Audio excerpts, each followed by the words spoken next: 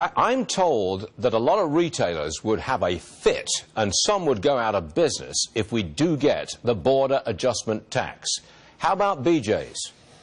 Well, at BJ's, we're encouraged by our business, but we believe the border adjustment tax is simply bad for consumers.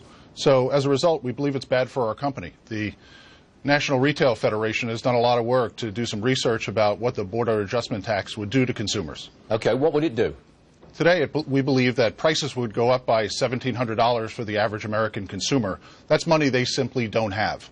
It's interesting, Stuart, in the debate about this tax, there is very little debate that prices will in fact go up.